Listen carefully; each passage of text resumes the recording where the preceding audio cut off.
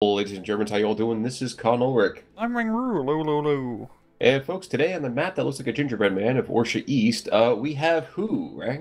Left hand side in blue, we have Kato Megumi.zz playing as Hartnett with Flatline, and on the right hand side we have Charles with Polish First Infantry with a Vanguard income. You know, I see my least favorite opening happening here from Kato. Oh, Ersatz Troopin. And Airsats MGs. It's Airsats Oh, everything. it was bringing all the reserves out front immediately. And speaking out front, Charles is really rushed that town with jeeps. Just jeeps galore, PTRSs, flamethrowers, other things that are Polish. Well, think about it this way. I mean, it's a super cheap process. Hmm. Yep. Yep. Now we've disappeared. See, it is Airsats trooping, fighting on the road, and this is that one mission in Brothers in Arms, like where everything's aflame and everyone's dying. That this is the absolute worst mission in the world. But holy crap, they're holding off against quite mighty odds in the open, mind you. Popping some smoke, and the flamethrower dude is gonna get away from that, which is rather surprising. It's more surprising to me the Airsats trooping in the center. I'm sorry to cut you off, but in the middle we actually have a successful push into the town. Yeah.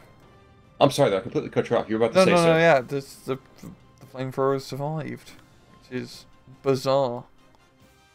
That is a very polite way to put it. It just completely flabbergasts me. Now, we do see some Reite Jaegers coming in behind the Airsats troop, and these guys, of course, will be successful in keeping the Strutski at bay.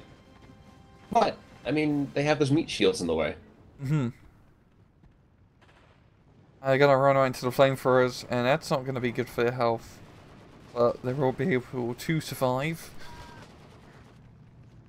Certainly true. And a battle if you're up to the north, kind of amusing to me. Only guy who can see the enemy. Guys, help me out! I'm your leader. Exactly. It's like, this is... I didn't sign up for this. You're meant to be getting shot at, not me. I'm just here to call in artillery strikes. Exactly. Respect the position. Down to the south, we are seeing a rather tentative push to very, very depleted squads. There's that troop moving on in. Able to extend deep into the Polish lines until I think this IL-2 comes in with clusters. I think, and if he sees that Hetzer again, he's going to drop clusters all over that guy. Yeah, that's probably the best bet. But for my money, if I can start seeing these T-34s, I'm going after the T-34s in the center. A couple of VKs. In the meantime, looking around, seeing some nice, solid play here, engaging the troops to the north in the forest. Need a little bit of help, because that PTRD is going to kill if he's not careful. Luke's is doing, or Luke's prototype, I should say, is doing a rather good job here, keeping him suppressed at least, and there we go. That's going to be one PTRD squad down for now. Yes, one. There's still two more. And that's the major rub, isn't it? They can clear this northern forest. It actually might be very easy for them. It can definitely move in that Pack 36 hanging behind the front lines. Excuse me, wow, no, wow. This. The Pack 184, my bad. Yeah.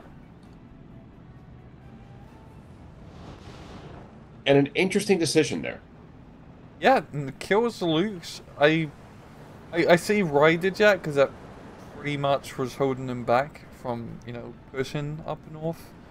And, if you can get in close to those flamethrower guys, he should be able to, start killing some of Kato's dudes. It's really like a Right Jaeger squad, which is the real scary force here. And he almost has it killed. Almost has it suppressed at least, which is pretty much a kill in this case. Did you see recently there's somebody posting actually in the Reddit trying to agitate for a different approach to surrender mechanics? I've seen the post, but you haven't read it, so to fully speak. digested it. It makes things definitely a little more RNG, but I have to confess, looking at the northern side, yes, we have leader units in the area, but I couldn't help but feel that, you know what, it might not be the worst idea in the world. I have no idea how to implement it, though. I'm sorry? What was his proposal for surrender mechanics? If I understand it correctly, it's essentially a lot more kind of RNG. So there's a certain amount that they just kind of surrender, but at the same time, there's a chance they just kind of fight on. And I want to say, with kind of decreased infantry efficacy, so it's kind of a weird interplay of relationships. I'm not sure it's something that can be effectively integrated, but I will admit I'm surprised it's taken as long as it has to have someone speak up again about this. I know you and I have had endless discussions about the idea. And forgive me, I'm watching this T-34 duel to the north. The wet noodle contest of 1,000 years. Oh, never mind. That noodle is quite al dente. Yeah, eventually a T-34 will win. Just depends which color. Yep. And unfortunately, for over here on the Heartneck side, they're apparently saying it's better dead than red.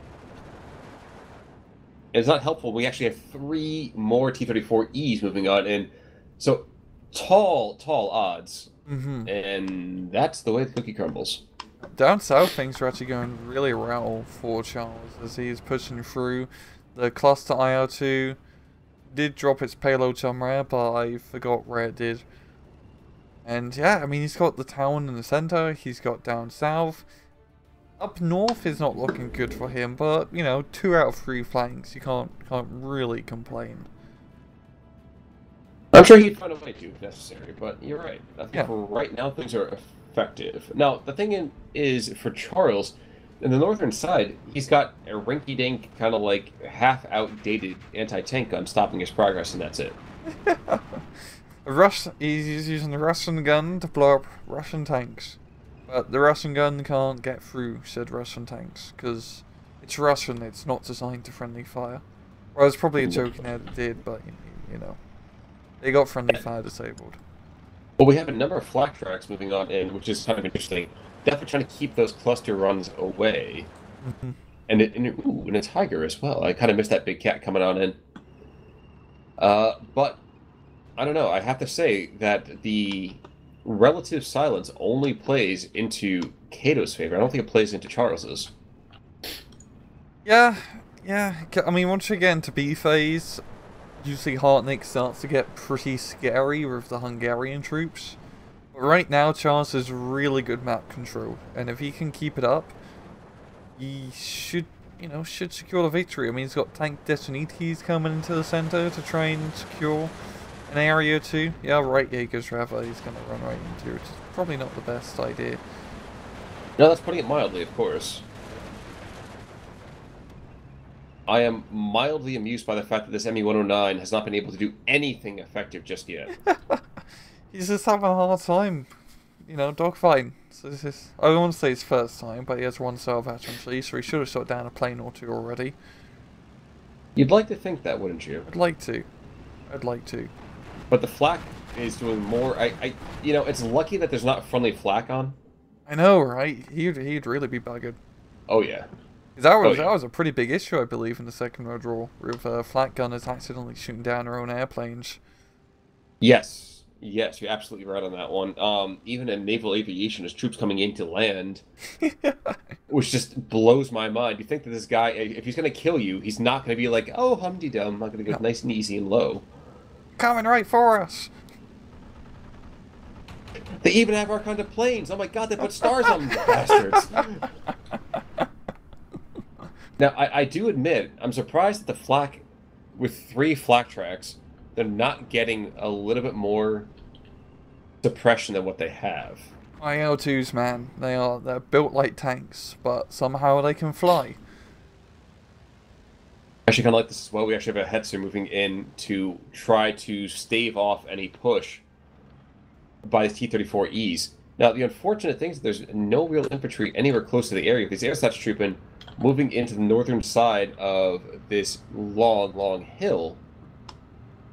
But, he's going to lose another flag here. I'm quite surprised at just how quickly the tables have turned up north.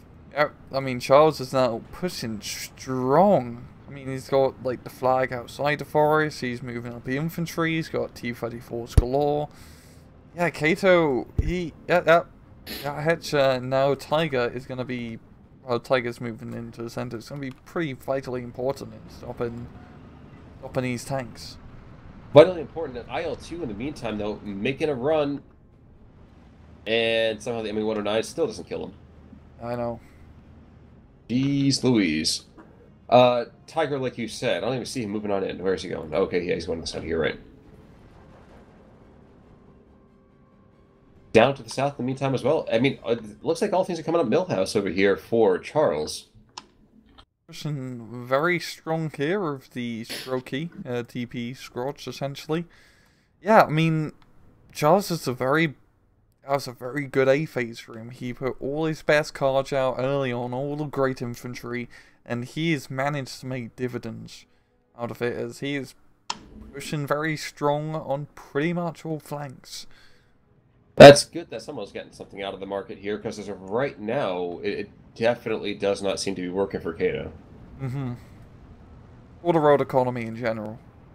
Well, yeah, and you know Yeah. what? I mean, I kind of understand where the markets are at right now, but man alive, it is hard to watch your investment on both of these flanks just kind of crumble. Yeah. Speaking purely, of course, about the game and not my own investments. But you know what? In the meantime, we are going to see this head up to the north. He's going to continue to kind of pwn off these little rinky-dink half-tracks, which is fine from one perspective, but it's like, okay, his cannon is meant for bigger prey. I know. Needs to blow up some T-34s here. Hungry. Yes, he does. Just as this looks down south, needs to go and engage something more behind these Strokey CKMs. Mm-hmm. Unfortunately for him, not going to go well.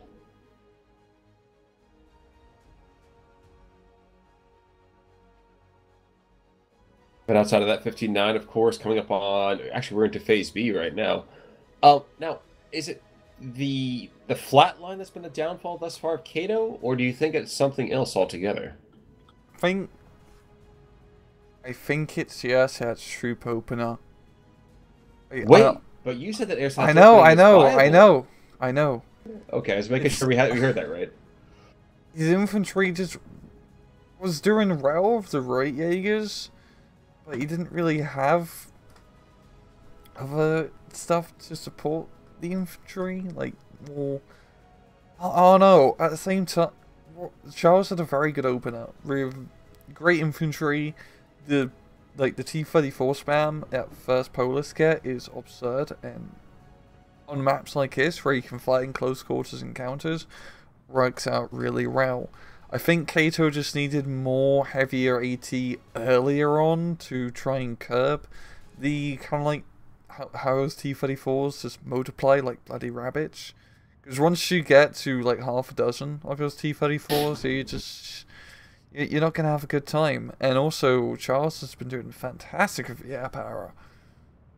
True. Yeah. True. And unfortunately, the flak tracks have not been enough to stop it. Yeah. It's gonna be a dead head soon. Yeah, even with Kato bringing out actual anti-air, it's not enough. And even the Messerschmitts they just can't kill these goddamn IL-2s. It is absurd. And Korok is not, lacking in air power. They got a crap ton of his Hungarian Messerschmitts. You mean Hartnett? Hartnett, yes. Okay, so I make sure I was like, Korok. I was like, I know my insignia study sometimes is a little bit lacking, but now we are going to see a bunch of Hungarians come to the center, and indeed we see a little bit to the south, a couple come to the south central as well.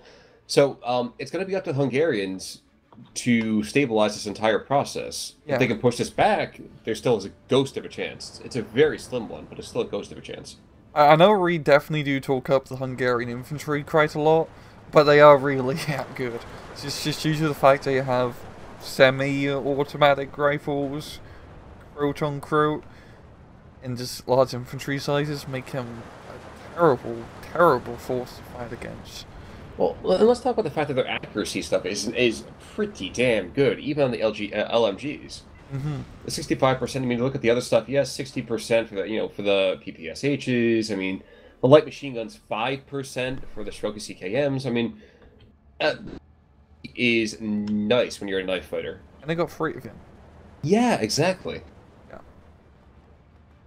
But in the meantime, though, these IL-2s have just been devastating the Hartnett lines.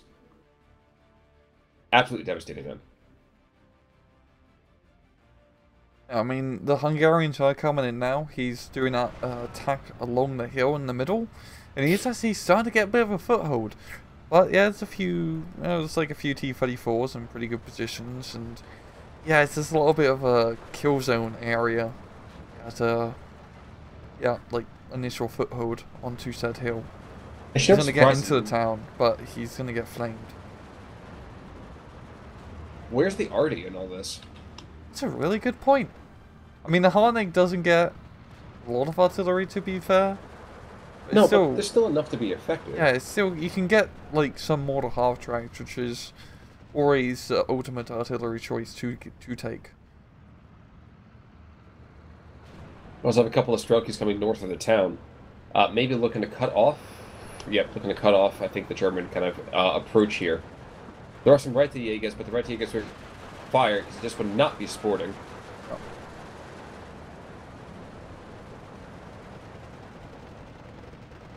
And the Hungarians are certainly putting the fire on, but not getting the kills quite as quickly as they might need. Oh, he is pushing, but yeah, Charles says 19/5 on Kato at the moment. I mean, the southern flank is almost crumbled. I mean, the Hungarians are holding on to that southern middle hill, but the far south side where the flanks are is really the important part. Yes, indeed. Yes, indeed.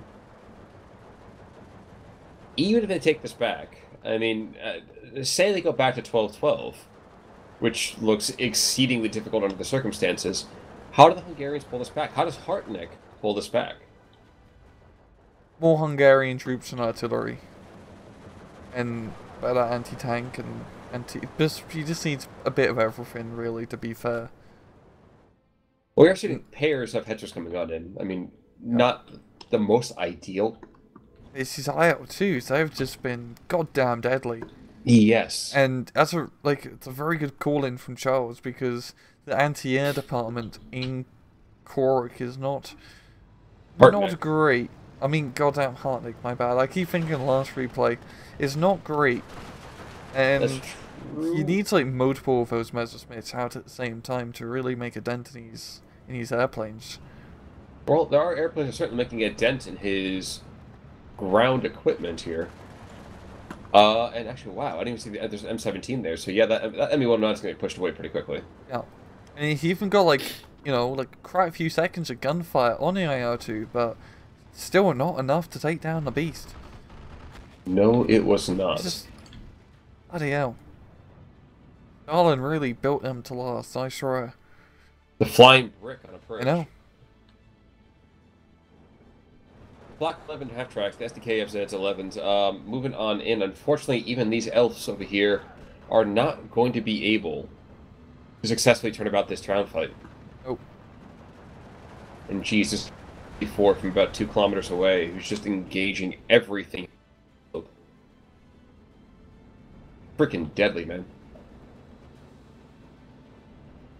Igor is about to get ambushed by a T-34 here, and gets the kill. Sneaky maneuvering. Honestly, I was just watching it as the infantry comes in, the Peaker ends coming up, set up that hill, and just getting shot to bloody hell. No, it's so painful to watch something like, what do you call it? 30 points of material just get donated quite so, blithely. It's always rough to watch. On either side, doesn't matter who it is. And yes, Kato does make a wise decision. Discretion is the better part of valor. He taps out, or she becomes a devilishly unbalanced KT. Yeah, like 1,100 kill difference on the dot. That is pretty huge. Looking at kills here, T-34 did pretty good, but that's really it. The weird thing is that there's not a hefty amount of card, or per unit rather. No. But what there is consistent trading up. Yeah, the first Polis is a very good division on very certain maps, and on maps like that where a lot of the fighting is very close range, they just have so much stuff that works extremely well in that distance, and it's usually cheap stuff. But it works, Khan. It just bloody works. That's certainly been shown today as Charles leads the polls, well, really to the pole position.